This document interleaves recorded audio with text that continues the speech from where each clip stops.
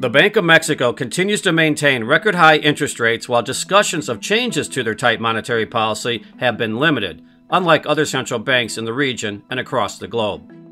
The benchmark rate reached a record 11.25% in March of 2023 and has been held steady as inflation in Mexico continues to hold above the 3% target level. Current headline inflation was recently measured at 4.9%, running above expectations for the country. Other central banks in the region have already begun to cut rates, such as Chile and Brazil, based on inflation trending lower and economic activity slowing. Even though the Bank of Mexico has not indicated any shift in policy, there are some signs this could change in the coming months. Some analysts believe that the Bank of Mexico could consider cutting rates at their February meeting. Recent economic data has indicated that Mexico's economy has slowed more than expected in the fourth quarter. GDP for the fourth quarter was measured below expectations and showed little growth for the quarter.